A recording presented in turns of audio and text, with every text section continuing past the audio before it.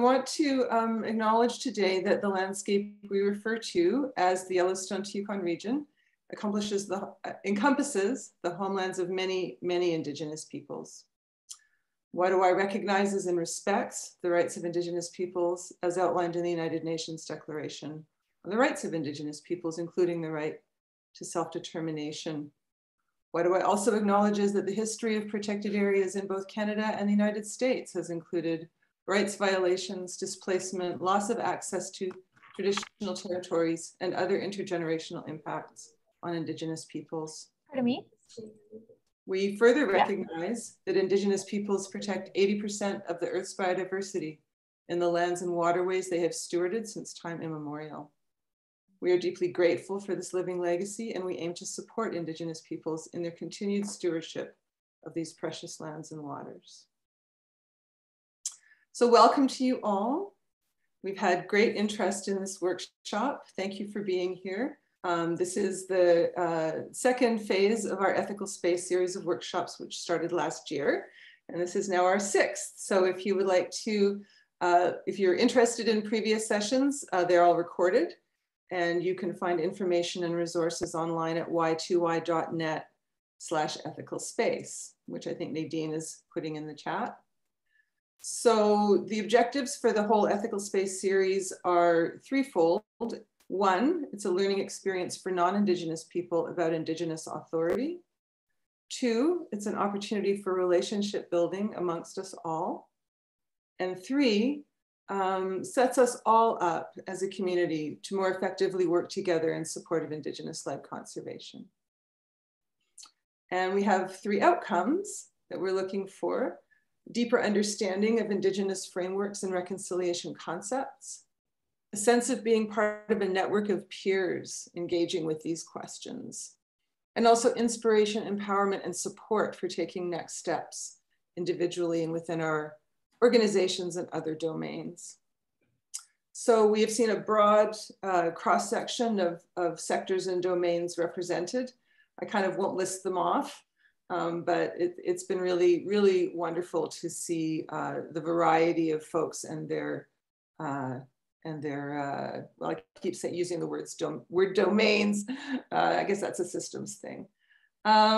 Zoom stuff, please keep yourself muted except when you're in a breakout room. Keep your cameras on during the Q&A. It's so wonderful to see faces. We also understand that everybody's zoomed out, and sometimes you need to turn those cameras off, and that's okay too. And just some sort of Zoom health is, you know, back away from your computer a little bit if you can. It really helps to look up and away and change your focal length. And my favorite, you can turn off self view so that you don't have to stare at yourself and wonder how you look. And you can do that by, you'll find that in your little drop down, the 3 dots up on your right. I feel like that has actually saved my life in the last 2 years. So it is now my great pleasure to introduce today's presenter, Gillian Staveley. Gillian is a Kaska Dena member whose heritage lies in the Muncho Lake region of Dena Kayeh in northern BC. Through Gillian's connection with her heritage and her culture, she's actively promoting the conversation around what indigeneity means in the 21st century. Gillian has worked predominantly in the resource development sector as a traditional land use practitioner, consultant, and archaeologist. Her goal in her work that she does today as the Director of Land Stewardship and Culture for the Dena Kayeh Institute is to ensure that the relationship that exists between her nation and the province, that respect for Kaska laws, Dene K'éh Kusān, and the commitment under the United Nations Declaration of Indigenous Peoples is upheld in all discussions about Dena Kayeh, the people's country. Gillian's primary work over the past few years has been promoting the Indigenous Protected and Conserved Area proposal with the Kaska Ancestral Territory in BC. Thank you, Gillian, for being here, and I'll turn it over to you. Oh, Sugasanla, thank you so much, Candice. Yes, Dinta, hello everyone. My name is Gillian Staveley, and I am so happy to be here with you all today. This is going to be a really great discussion, and I love that I'm seeing some familiar faces, but some new faces too. And here, I'm just going to quickly share my screen. So hopefully this works. Can you see it? Yes. Good. Okay, great. Yes. So I am Kaska Dena, as Candace mentioned. I'm from the Wolf Clan, and I'm part of the Liard First Nation. And I'm so lucky that I get to call Dena Kayeh my home. And you'll hear me talk about it a lot that way in today's discussion. But basically what that is, what Dena Kayeh is the unceded traditional territory of the Kaska Dena. And in this workshop, I know we're going to be going through a lot of wonderful, wonderful discussions, but I think really at the end of the day, it's about coming together in a good way to speak about the lands that we all love. So these discussions of ethical space and two-eyed seeing and decolonization, indigenization, reconciliation, they're all such important topics for us to be actively involved in the conservation world. And I feel like there's a shift taking place, and I'm curious to know if you do as well, about people being more open to educating themselves on the part of that change that is needed. And so to help set some of the context for the learning journey that I hope we're going to be able to take here together today is to just provide a bit of a setting of my relations to this conservation work and how I'm connected to the vision that I'll be sharing with you today of the Kaska Dena's vision. And I think that'll be a great way for us to show how Indigenous-led conservation is a really important example of reconciliation, but also Indigenous resurgence. So I wanted to start off today by sharing a little bit of my story and who I am and where I'm from, because I think it's very important to position ourselves in our work. And we need to do that when we're talking about the land, because we need to acknowledge where we come from, who we are, who our relatives are, what connects us to these places. And for me, I'm so lucky to come from a long line of Kaska women who have advocated for their land and their language and their culture for generations. So it's easy for me to take on that role. And in the bottom there, you'll see a picture of my etsu and my etia, my grandma and grandpa. They were both raised in Dena Kayeh, and it's a Esquan, it's our home. It's called the People's Country. That's actually what Dena Kayeh means. And my mom and my family is from northern BC, southeast Yukon. So in the picture at the top there, you'll see Munchel Lake. And that's part of the Musqueam Management Area in northern BC. And it's an area where my family's from traditionally. But I also, like so many Indigenous Canadians, also have settler background as well. My dad was 8th generation Newfoundlander, so he was a maritimer through and through. So I call myself as being part of Turtle Island, like many of you, I'm sure. But I've always had that deep connection to being part of Kaska country, and I currently live in Kaska country in the farther northern region of our territory in the Yukon. And I live in a small town right now called Faro. Some might know it.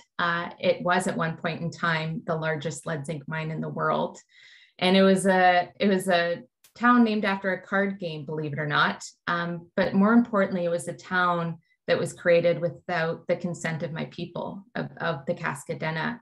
So I get to, living in this place, really see firsthand every day the impacts of poor decision-making of previous governments and industry and stakeholders in creating another failed mine within our territory, and one that will continually be paid for by tax-paying Canadians, because Faro's actually a mine that will never truly be remediated. It's not actually environmentally possible based on the damage done to the landscape, but also to the people of the Ross River Dena and the families that have called this area home since time immemorial.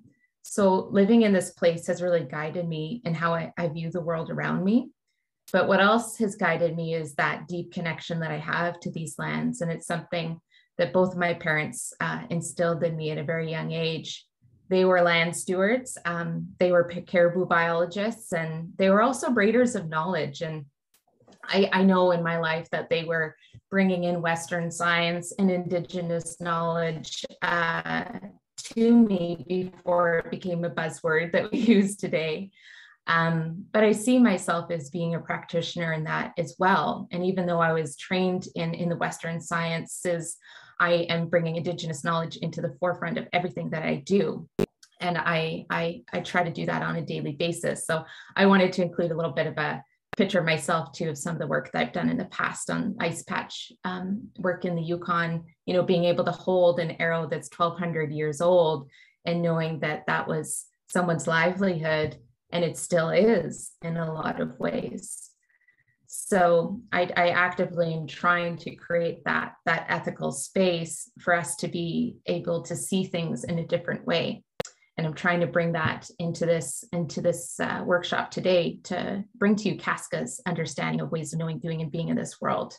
And I've really noticed that there's a resurgence happening in Indigenous communities about connecting back with that knowledge, but also connecting back with their lands to find the healing that is needed during this very troubling time in our world today. And the Kaska Dena have a very strong land ethic, and I'll be sharing part of that with you today as well. And it's something that's been continuously passed down by each generation within each Kaska community. And today, when we find ourselves in this Indigenous-led conservation work that is being more recognized and supported, our communities are able to find that the values that are rooted in that land ethic, we're going to be able to help manage our land according to those values. And many feel that IPCAs are the answer to that call to action. And we will talk today as well about the challenges that exist in that as well, and the opportunities, but also the responsibilities that we all have as part of that work. So just to share with you a little bit more about who the Kaska Dena are, because some of you this may be the first time you're hearing about this community and this nation. But the Kaska Dena are an unceded nation of people, and we have a very large traditional territory. It's around 240,000 square kilometers, and that's around roughly 24 million hectares, which is a large area. You can scope it out to the state of Oregon, to be exact. So it makes us one of the larger Indigenous nations in Canada by scale of geography. And because our homeland is so vast, we actually encompass 25% of the Yukon and around 10% of BC, and as well as some portions of the Northwest Territories. And our population, our nation is really deeply connected through our language and our culture and our traditions, where there's quite a high degree of mutual intelligibility between the dialects within our ancestral lands. So the Kaska Dena have 5 First Nations, 3 in BC, 2 in the Yukon. And we have a history that really connects us through our laws and our way of life that have tied us to this area. And it's really allowed us to have that mutual desire to care for our lands. So here's a bit more of a visual to show you where exactly we are in the scale of Turtle Island. So the white is in BC, the gray is in Yukon, Northwest Territories. And as I mentioned, the land's vast. So actually, you know, in terms of the types of geography in our territory in the north, you know, we have areas that we refer to as Ditchinla, so the areas above the sticks that take us above tree line and the beginnings of the tundra. And then out to the east, we have the incredible Liard River Valley, which takes you down into the Mackenzie River Basin, which is one of the largest waterways in the world. And in the south, we have the Rocky Mountain Trench that connects many of the mountain people in our territory. And then to the west, we have important trade networks and relationships with our neighboring nations that connects us more or less all the way to the coast. So when you look at this land, I look at it and I know that every square inch of it has been traveled or lived on by my people. And our elders have told us how our footprints are everywhere. And it's our ancient trails and the rivers within our traditional territory that connect us. And at the center of all those networks is the heart of our people. And like so many Indigenous communities in Canada, the Kaska see ourselves as being part of the land, that we are kin to it. It's our relative. and it includes all the natural elements of our land. And we are affected and in turn affected by the lands around us. And it's really those interactions that have helped enhance and preserve the ecosystems we live in.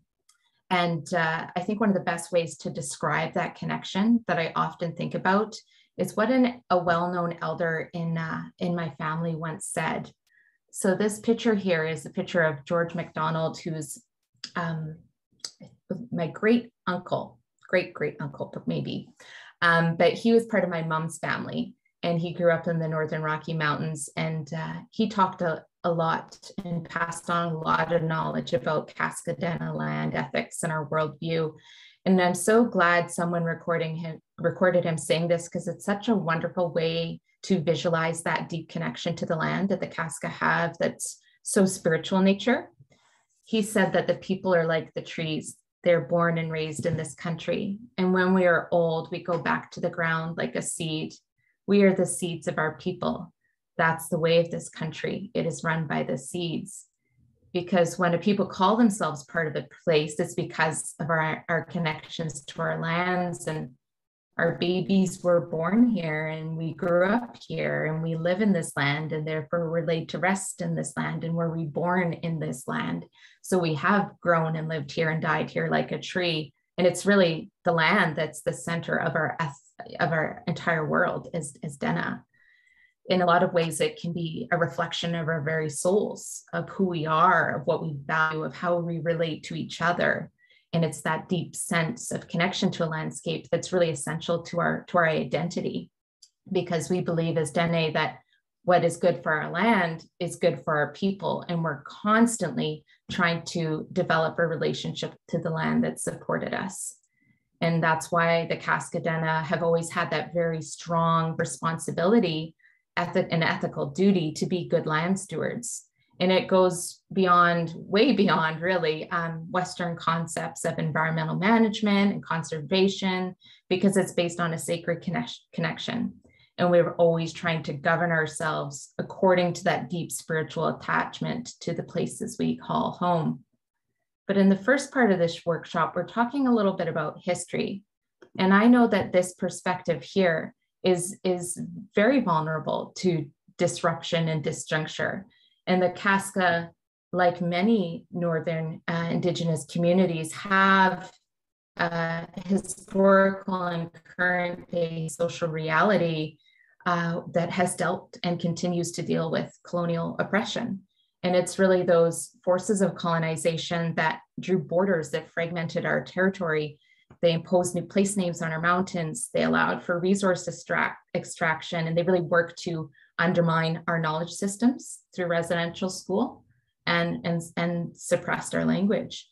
And we know that to dismantle these systems, we need to start creating space to hold Indigenous ways of understanding, because it really is going to be for the survival of our communities and our nation to do that. And we've restored faith in knowing that the answer to that survival really lies in that land-based connection and the principles like what George MacDonald said about that deep seed-like connection to the earth. And our time in this land is significant. And even though we use photographs to show that history and that connection in a modern way, we know that our time here is not best understood through linear time, because linear modeling doesn't really show us the cycles and the connections of our people in this land. So I wanted to bring forward a bit of a visual representation for you, because I think it might be helpful. So hopefully you'll see this here. It's a bit blurry. But as an archaeologist, I've always been a bit uncomfortable with the concept of history and time, because archaeologists will say, oh, your ancestors have lived here for 7,500 years or whatever. But really, it's about time immemorial. It's about when time no longer has meaning, because it isn't as important as looking at each person's life and their stories and their knowledge and how they pass that along through spoken word and memories for millennia. So I have this hoop here, and I know it's a bit blurry, but it's a hoop, kind of looks like a medicine wheel. And it to me, it represents an Indigenous understanding of time. And you know what, maybe I'll change my video feature here so that you can actually see it properly. There we go.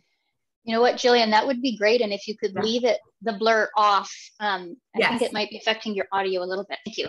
Oh, okay, good to know. Okay, so on this hoop, I have beaded lots of different beads.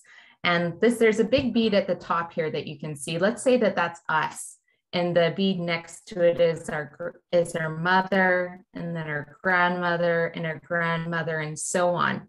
So 5 of these beads, let's say that represents 100 years in linear time. And then 50 of these beads would be 100 years. And then 500 beads would be, 10,000 years, and so on. Well, I ran out of beads, but I think I have around 500 on here.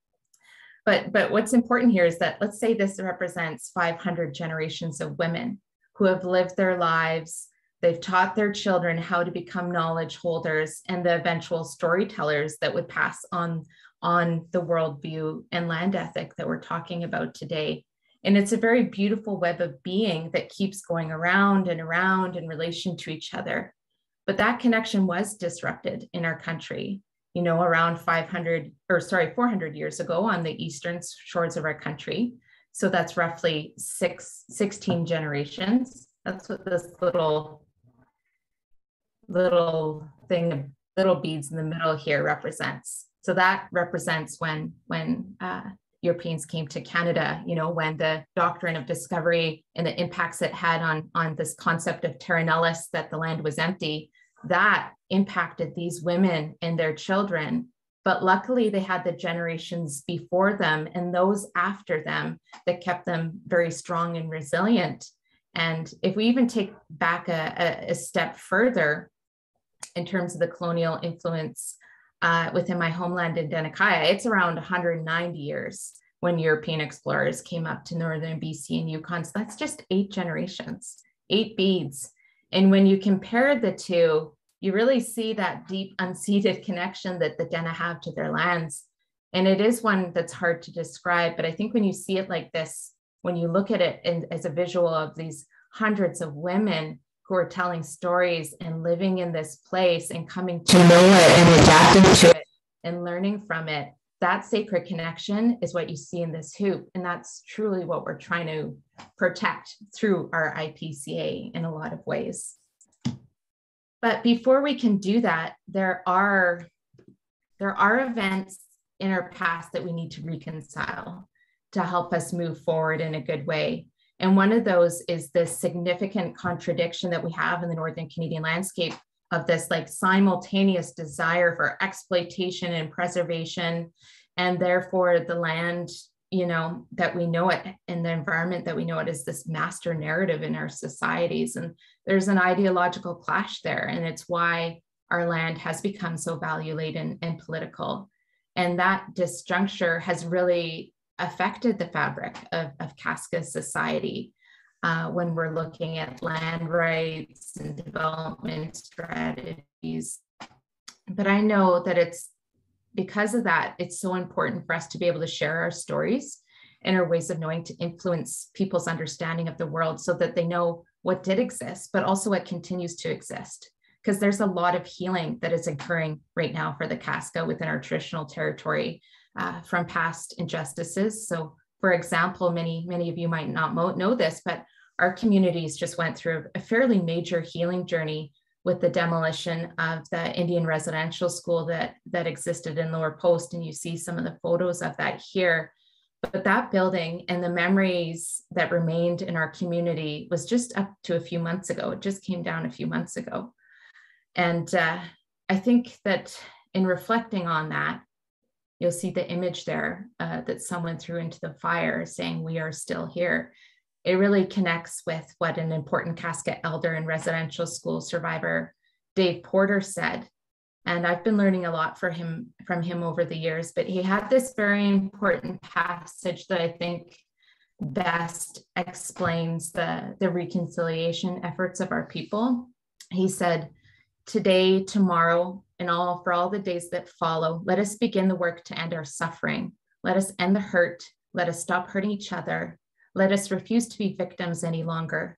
Let us hate no more. Let us forgive. Let us love humanity once more. Let us reunite our families.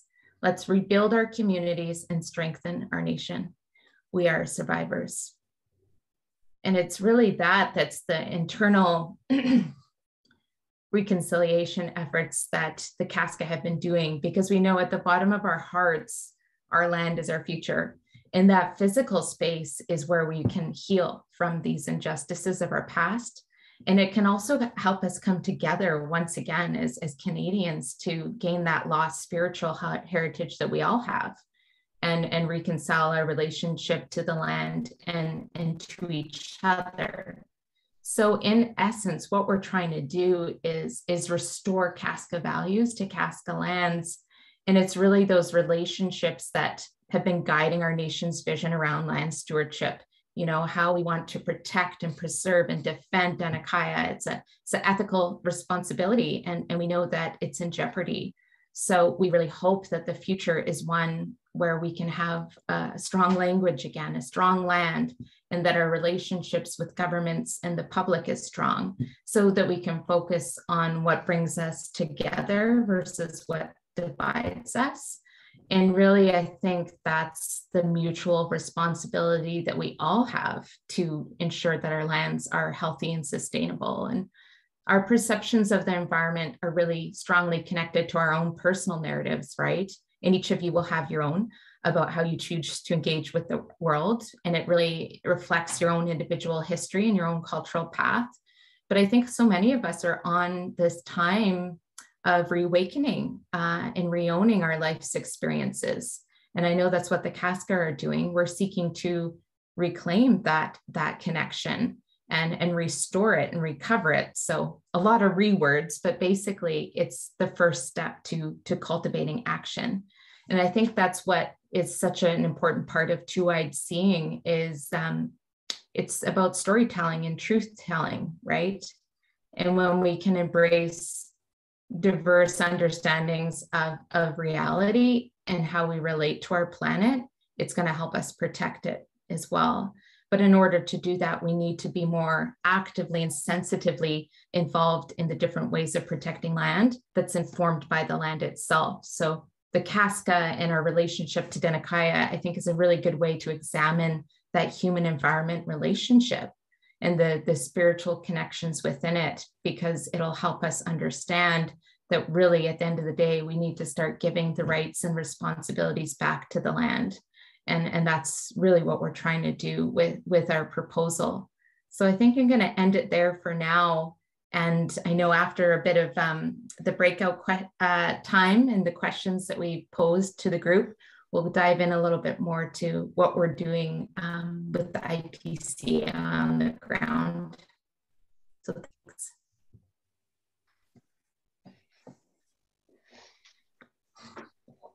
Thank you so much, Gillian. Wonderful teachings there, so powerful. We're going to have a breakout conversation. We're actually going to save our report backs till the end, or kind of bring that into the Q&A. And we're going to go back over to Gillian for the second half of her presentation.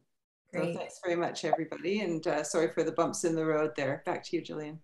Yeah, no, I'm looking forward to seeing maybe even if people want to put some thoughts in the chat for us to look at. But really the reason why I pose that question is I think we kind of forget that there's so much meaning, deep meaning behind Indigenous-led conservation proposals. And they don't come from nowhere, and they're not just about protecting the environment. They're about protecting a way of life. And so that's what I want to be able to show you and get into a little bit more in detail with this next part of the presentation about what it actually can look like establishing an IPCA, and just taking a little bit more time digging deeper into that Kaska Dena vision for the land and how it can be visualized on the ground. And many of you probably know the history of IPCAs, or Indigenous Protected and Conserved Areas, but if not, you'll get a bit of a taste of what it is through this example. And the Kaska proposal that, one of the Kaska proposals that our nation is putting forward I think is a great way to look at this, because there are so many different innovative ways of mapping attachment back to certain landscapes. And because of the current environmental and political atmosphere in Canada, it's really providing nations like the Kaska with an opportunity to respond to that changing ecological climate that we're seeing, but also the role of our people in recovering aspects of our land. And it really sprouted up with Canada's pathway to Target 1 as a new approach to conservation, I guess you could say. So now I think we're at 30 by 30, right? So it's something that Indigenous communities have actively been in support of. And one of the major outcomes of that strategy has been the promotion of Indigenous-led conservation through Indigenous protected and conserved areas. But I believe that the Kaska have been establishing protected areas for millennia. I know I'm not alone in thinking that many Indigenous nations feel that way about their lands. But now we have this federally recognized tool to help us achieve our ancestors' vision. So just a bit of context, as I mentioned before, Dena Kayeh, the Kaska traditional territory, is quite large. And there's so many important sacred sites and cultural homelands and important areas within it for our people. But our elders and our community members and our leaders have come together over the past few years to really define an area that encapsulates the core cultural and spiritual areas of our people in British Columbia. And we call that area Dena Kayeh Kusān. So people see that name and they're like, what does it mean? There's got to be something to it. And there's lots of meaning behind it, honestly. But to us, it represents a core area within our territory in BC that really is the spiritual and cultural homeland of our people.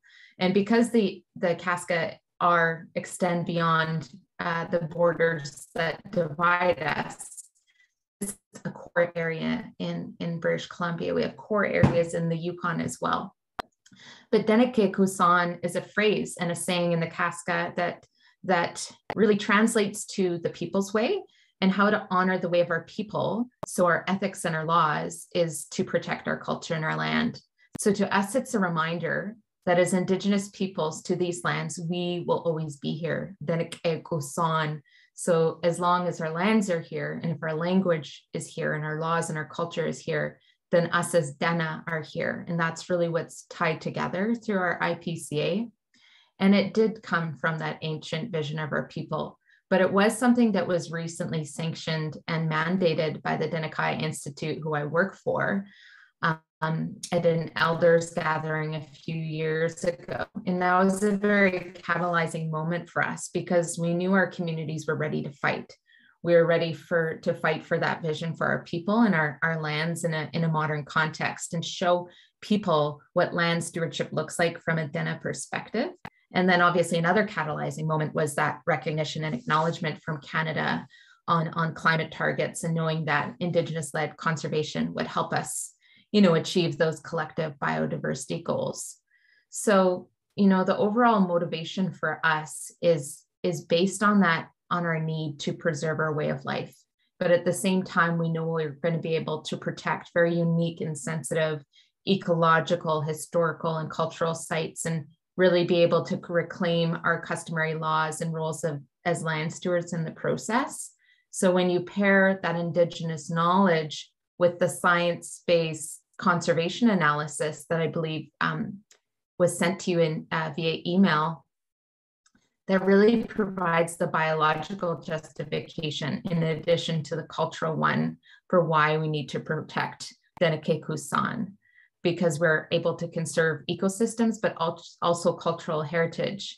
And that's why we drew very specific boundaries to help us focus that proposed area on the exclusive use area of the Kaska in our traditional territory and, reduce any potential concerns from neighboring nations, but also other development areas so that there wasn't issues with those sectors. So just another map to provide more context on where Dena Kayeh Kusān is within our traditional territory. So you'll see that it's on the BC side of our ancestral lands, as I mentioned, and there's a varying degree of different landscapes within this area. You know, we have barren mountain summits and glaciers and plateaus, thick boreal forests, wetlands, lakes, rivers, and it's all throughout the 100,000 square kilometers of land within our homeland in northern BC.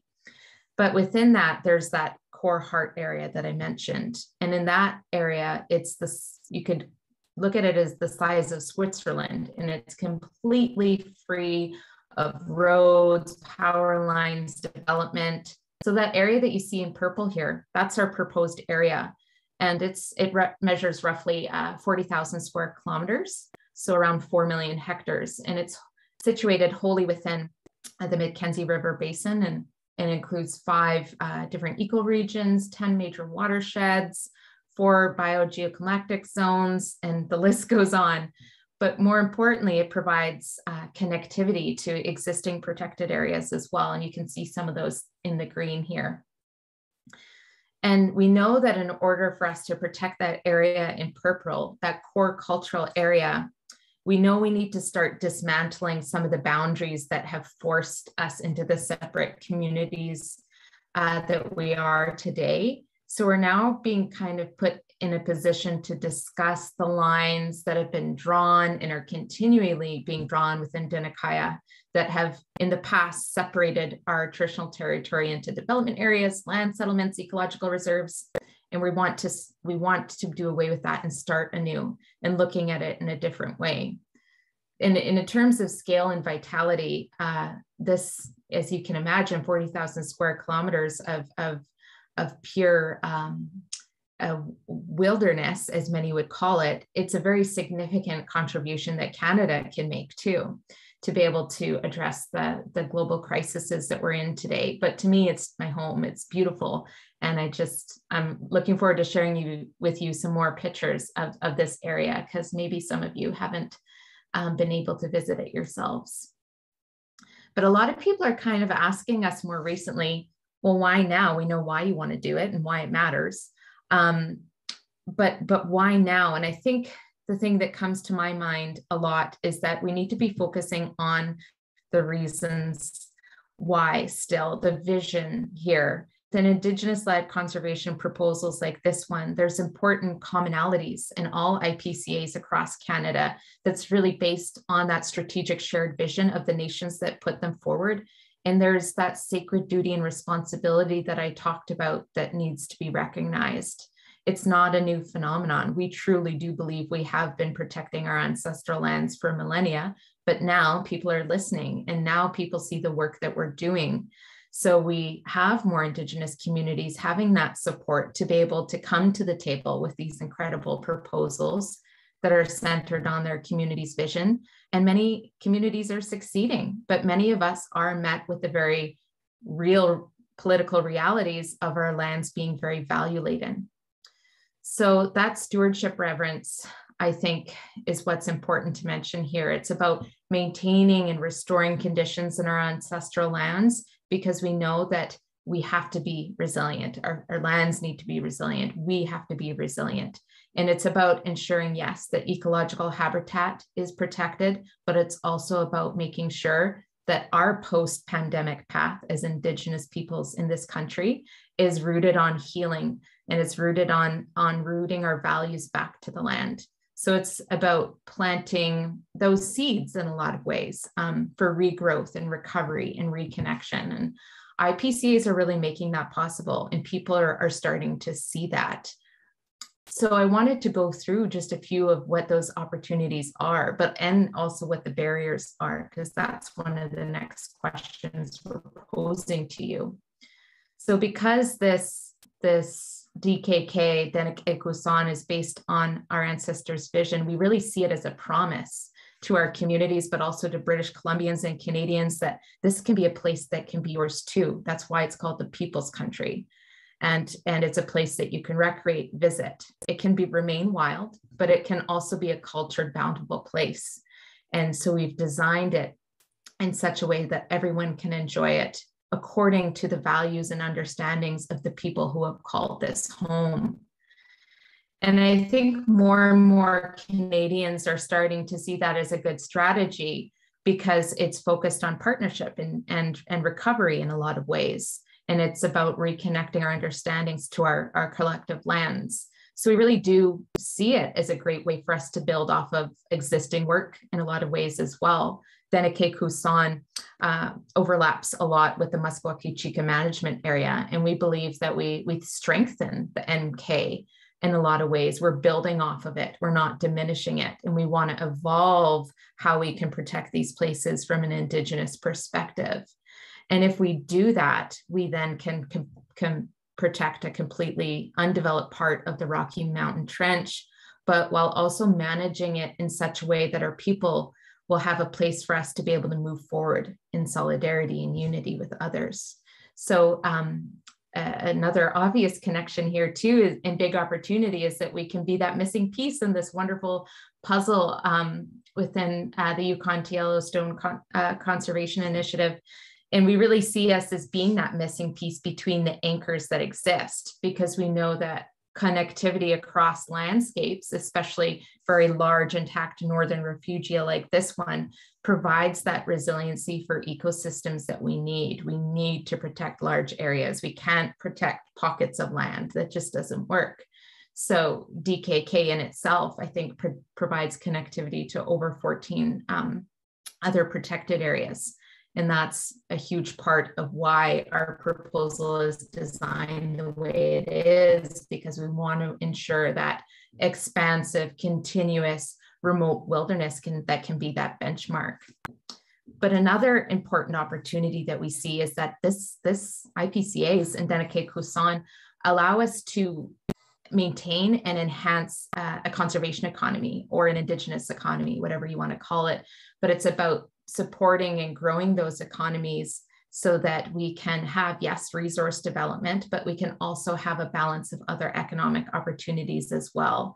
And the Kaska had made various considerations to this around forestry, subsurface developments, existing land uses like guide outfitting and other conservation economies when we were planning this, to make sure that everyone has an opportunity to pursue that green economy and build the capacity we need and expand our knowledges of the environment and our heritage at the same time. And in doing that, it will also allow the Kaska to work with government, to work with Crown governments like BC, but also Canada, to implement a co-management strategy around our ancestral lands, because we want to co-manage this with the province. We want to come together to design this proposed area in a very collaborative way. And by being able to do that, we'll be able to steward our lands with the authority and jurisdiction to do so, so that our land guardian programs that we've had established for the past few years can continue to advance, because they play a very central role in the management of Dena Kayeh Kusān. And the facts and statistics are there to show that lands that are managed by Indigenous communities across the globe are healthier. And we know that to be true within our nation. We just want to make sure that that statistic remains true for future generations, because a significant part of this protection comes from the Indigenous knowledge we have to these places, that heritage component. And we will therefore be able to help determine better management strategies because of that. It's all about bringing the Kaska values to the forefront of what these lands and waters mean to us. And Indigenous guardian programs is a really important component of that ongoing management and stewardship. So the Kaska in British Columbia have the Dene Land Guardian Network, and they are a guiding light in a lot of ways, because we know that it's going to be them that is making sure that this landscape remains safe. So some of the barriers that we've encountered, if I think back to 2017, when the federal environment minister acknowledged that IPCAs would be part of Canada's push to meet protected area targets, there was such incredible enthusiasm for Indigenous-led conservation, and it really sparked that wonderful outflow of proposals and support by so many of us. But there still are some big questions for us in the IPCA world. And a lot of those questions revolve around laws and authority, or what areas will actually count as part of the pathway to target 1, or how will these areas be funded and monitored and enforced? You know, even things like long-term conservation financing is a really big one for us in that list. But we know to ensure that there's synchronicity, we've been focusing a lot of our energy on demonstrating to the public and to government how our vision is good for the land and how it's good for British Columbians, and that there's mutual benefits for everyone based on the Kaska land ethic and our different modes for protection. But we do find ourselves in a situation where the provincial government doesn't see it as an opportunity. And it's why we feel there's an important need for redress to help us understand how we're going to actually address these current and future needs in our country. So it can be mystifying when we see that governments don't really see the value in IPCAs, especially since the Kaska are bringing this forward. It's a gift that we're giving to the country. But instead of focusing on the negative, we've really been trying to show others what we are giving versus what we're preventing, right? And the challenge is that we often find ourselves trying to convince governments of why it's so important in Northern BC and why it's so important to our Indigenous nations. But truly, we see that IPCAs are that #1 answer to reconciliation. And we know that to demonstrate to the province, to demonstrate to that, we need to come to the table with these wraparound supports from public and from local residents and public interest groups and neighboring nations and businesses and people like yourselves that can really provide that support to us that we can bring forward to the province. And that's what we've been working on these past few years through our statement of support, and which we've had many people sign, which is so incredible, because that's a big part of this, is garnering that support. But there's also a big educational component to IPCAs. It's about informing people how to really understand IPCAs. You need to reframe the way we look at the land. You need to look at the land as if your children's material and spiritual lives depends on it.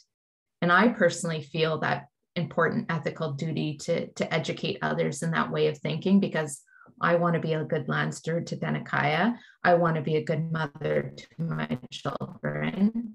And I want to be able to protect the lands and the way of life of my community, because I know that without having that positive, loving relationship with the land, our people will continue their hurting, and they're not going to be able to grow into that strong nation that I know them to be. And I want to change the way we relate to and experience Dena Kayeh, because it's part of the survival of my people. But the challenge we are facing is in showing the decision makers this about why and how we need to do this. And so the buy-in can be very difficult, because we know we have a long ways to go in our society still to have others know the importance of Indigenous value systems. And we're still a value-laden and political country. We're constantly renegotiating what the land means to us. And the Kaska have felt that our land and our ways of knowing that land has been marginalized. And it still is almost perceived as being connected to a historical past. So we want to stop that. We want to ensure that slow disassociation of our people from the land, it stops now. And us in the Kaska world, our nation's vision, it is part of that guiding light to be able to show the law and policymakers in our country that there's more opportunities than threats to be able to support IPCAs and land guardians. So where do we go from here? It's not always a clear path, but I think that's part of the journey as well. We know that the partnerships are there. We know that people like yourselves understand the importance of this work about why IPCAs need to be the biggest focus of conservation in our country. And really what brings us together is that mutual responsibility that we're one. All of us on this Zoom are part of that outcomes, and we can recreate this connection together. Because at the end of the day, we know as Kaska, the Dene people, we're always going to be here, and we want to protect that connection, and we know that others do as well. And it's about that harmonious way of better understanding and appreciating these areas and their ecological integrity, but also honoring those sacred connections of our Indigenous communities and what they have to those places. So I know that where we go from here is really connected to how we work together, because there's strong allies and in this work in the conservation world. And we know that we want to protect this connection. So a lot of the questions we've been asking others lately is, do you want to protect it? And I think I'll leave it there. Kola, looking forward to the Q&A. Thank you. Thank you. Thank you so much, Gillian. And yeah, for the rest of our time together here, we have an opportunity to go into breakout rooms again, as well as a Q&A period. And, you know, I think Ben here is asking us very directly this question, and it's the question we're going to have a little time together with in small rooms again, and then come back together, is what can you do to address the barriers and help realize the opportunities for IPCAs here in British Columbia and Canada? Indeed, this is a gift from the Kaska, and how can we all be part of this? We now have time, about 10 minutes or so, for a sort of question and answer period for Gillian. And I'm actually going to start because there are already a couple questions in the chat, and maybe we'll start with this, and then otherwise, please raise your hand, or you can put your questions in the chat. It is nice to hear from people verbally. But let's start with a question from Francis. Does the Yahé decision signal any change from the provincial government towards working towards the vision? Yeah, no, it's a great question. I think a lot of people are looking at that decision and wondering how it impacts Indigenous communities. And even though that decision, from my understanding, is mostly around cumulative effects, it does impact consultation for Indigenous communities, that we've already seen what that looks like on the ground. The Kaska, because our rights and title are already recognized by the province, we do already have the jurisdiction and authority. We're trying to build on that with DRIPA and other tools that the province has put forward to help us make decisions on our lands. And because we're the ones bringing this forward, they acknowledge that we have the right to do this, but whether or not they're going to come to the table to actually co-develop this plan with us has yet to be determined. So yes and no, I guess you could say, for the Yahé decision. Good, thanks.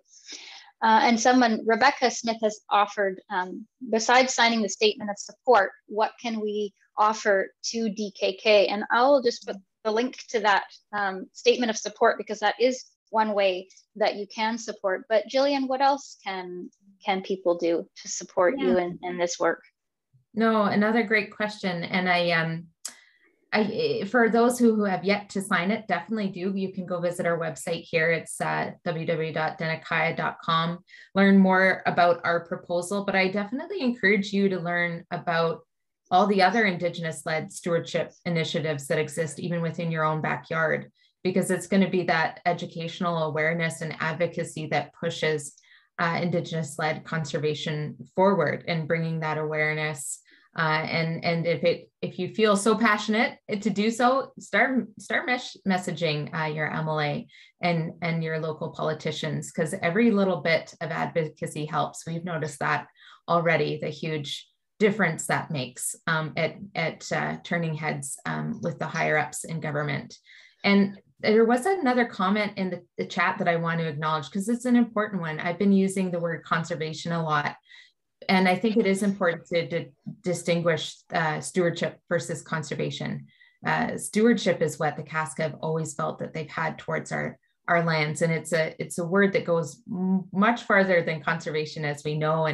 And to us, it's about declaring those rights, those stewardship rights and responsibilities as well. And the Kaska are working towards developing their own declaration of land stewardship for Dena Kayeh, which will eventually lead into us developing our own laws and acts for that for our proposal as well. So I appreciate someone mentioning that, because we should be using those distinctive words more. And it's interesting to see that some of the ministries are now using the word stewardship, which is kind of, yeah, very interesting to see how they're going to utilize that word, which to us means something pretty significant. So if they truly want to have ministries surrounding stewardship, it'll be interesting to see what happens.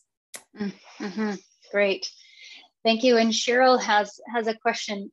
Could you elaborate on how DRIPA is being mobilized with this work?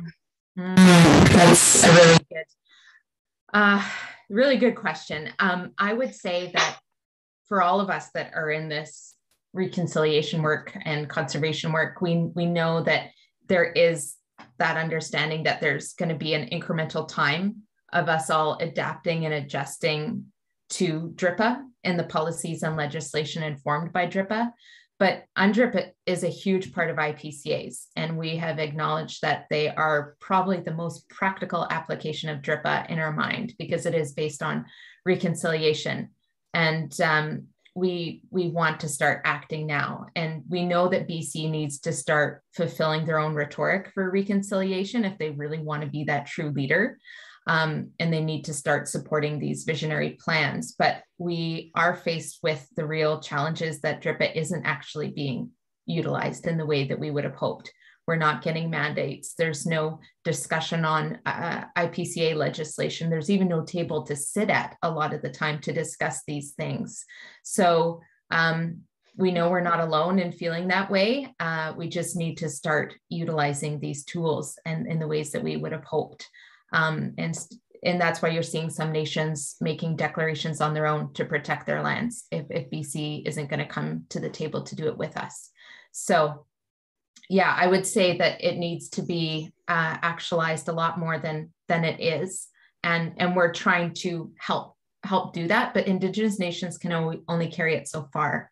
We can only be the leaders for so long. People need to also take that action on and do it with us. Otherwise, it's not reconciliation. It's just Indigenous resurgence. We need all settlers, allies, everyone in government to move it along with us. And I think a lot of people are tired. A lot of communities are tired because we've been doing it for so long, and we know that we need others to be now taking on that baton and moving us forward. Yes, indeed.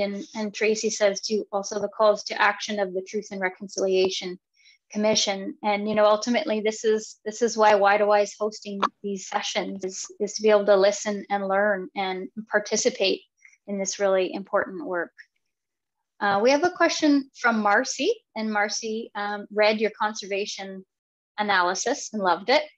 She's wondering about your choice to use a conservancy designation. Is it because there just isn't the right conservation tool or legal mechanism to cover what you really need and want to protect? The bundle of values you want to sustain. So curious about sort of that choice of that designation. You're using the language IPCA, but I know in the analysis, it's requesting a conservancy designation. So if you could speak a bit to that. Yeah, no, that's fair. That's a good question, because I think a lot of people see IPCAs and then they assume, oh, there's legislation or policy that it informs those, or even an act or law around it in the province, and there isn't. So we have to either decide if we're going to use the colonial tools that exist within existing Crown legislation and laws and acts like the Parks Act to manage this land, or do we go outside the box and develop something new? And there's so many different routes you can go. If you look at all the IPCA proposals across Canada, each of those communities are using different tools and understandings to help them achieve what they want to achieve. The Kaska, we've had a lot of success with the conservancy designation with the NIA, which is another conservancy within our traditional territory that's just coming into the final management planning phase. And we see that is an option, but it will only get us so far. We then need to start bringing in other understandings within DRIPA to help us make sure that this land is actually co-managed, so that Kaska actually have authority and jurisdiction alongside the ministers to make decisions for our land. So there will need to be some adaptations to what we're doing. It's not just a conservancy and that's it. There's a lot more steps that we're going to need to to take, that it will advance conservancies to what we want it to be.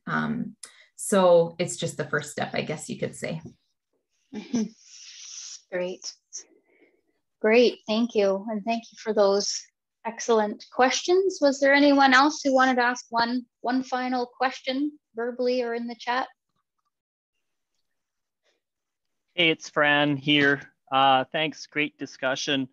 Yeah, I am sort of surprised, but not surprised about trying to get provincial government to the table, and you in consideration of recognition of respective rights and title.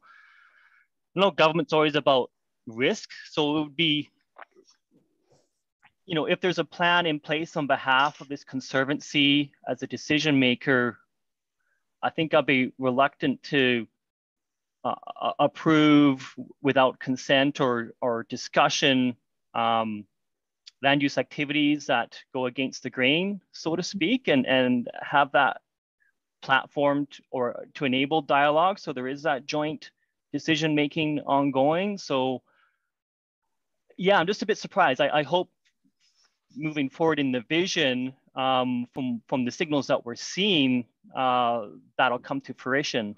I don't know if there's any other, on behalf of the government ministries, for engagement, like if there's the Indigenous, mayor or et cetera, that where we can leverage or convey to government to come to the table to create a board, where decisions are jointly made. I know the forest landscape level planning process is fairly novel, and there's the intent there at that level to have Indigenous communities involved, but et cetera. Yeah. So anyway, I'm rambling, but I'm hopeful that we'll get to a point where there's a platform to have dialogue and see this conservancy through on behalf of not just this generation, but generations to come. Thanks for the discussion today. No, thank you. No, I think you bring up a good point about just the direction we're going. And I think so many Indigenous communities are, who even have government to government relationships and agreements like the Kaska do with the province, moving away from treaty and moving towards reconciliation. What does that look like? How can IPCAs even be part of that approach? And I think the biggest thing we've realized is that BC feels they're protecting enough land already, that they've come time and time again saying, oh, look at how much we are protecting. But really, when you dig deeper at what they're actually protecting, is it actually Indigenous? Is it Indigenous-led conservation initiatives? Is it lands that have stewardship and cultural values? And when you dig deeper, you realize that there's a big gap there. And we're trying to address that, because DKK in itself could bring the province truly to 19.5% protection. And it's big because it has to be, we're trying to protect those caribou and make sure that they stay strong so that we don't see what's happening down in the southern part of our province. Just pockets of protection don't work. And it's just getting through to governments that, yes, it may seem scary to protect this much land and make sure that it's there for future generations, but we have to do that for the future of our children. Thank you, Gillian. Thank you so much, Gillian. Thank you for your teachings, for sharing your story and the history, the stories of your people. And I think really for challenging everybody here to be part of this change. You have incredible amount of knowledge and on the ground experience. And it's such an opportunity for all of us to learn from you and to see how we can be part of this. So thank you so much for taking the time today. And I really want to thank everyone for being here, for listening and for learning, for going into breakout rooms, for challenging yourselves to think about these questions, to be in dialogue about this hard history, about what it means, when we talk about conservation and stewardship, and what it means for all of us to support Indigenous people and communities, and how we can play a very active role in reconciliation. It's not optional. It's a duty. And so, you know, it's important for us to take this time to learn. And I really appreciate you, and Y2Y appreciates you coming to these sessions.